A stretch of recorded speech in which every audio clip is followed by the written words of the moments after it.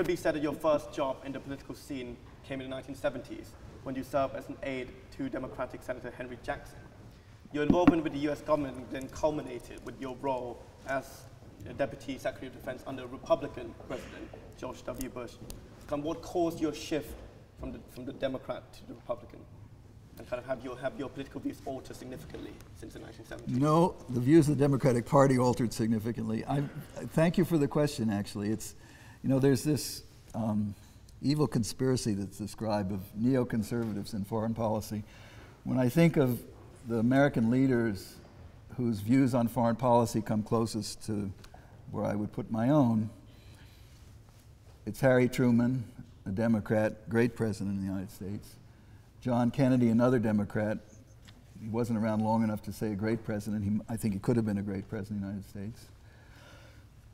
Henry Jackson, as you mentioned, senator from the state of Washington, almost a president. He was the last man to lose to President Carter in the Democratic primaries, another Democrat. And Ronald Reagan, who started life as a Democrat and ended up as a Republican. The idea of peace through strength and support for democratic values, we can argue about whether it's the right philosophy, but it's actually a bipartisan philosophy. It was very bipartisan until the Vietnam War sort of destroyed that bipartisan consensus. And to a very large degree, and Henry Jackson's an example of it, once George McGovern was nominated as a candidate of the Democratic Party, you sort of had the Democratic Party veering over into some people. There are different ways to characterize it. I'm not going to try to characterize it. It would be pejorative in one way or another, but it was one that I found difficult to support. So my feeling is, I'm not saying my views haven't changed at all, and actually the biggest change in my views is not this political one.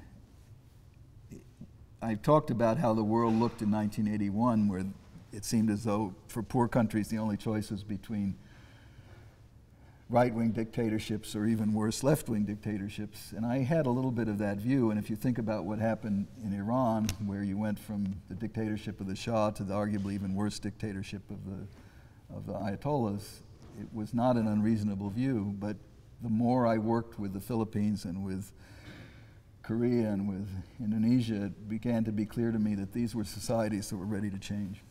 But that is irrespective of whether you're a Democrat or Republican. Ironically, actually, I do think when you look for places where Americans agree on foreign policy, one of the places we tend to come together most is on peaceful democratic change. If the change, as in Iraq, involves the use of force, it's a different issue. But where it's peaceful, the Philippines, South Korea, could go on with a long list.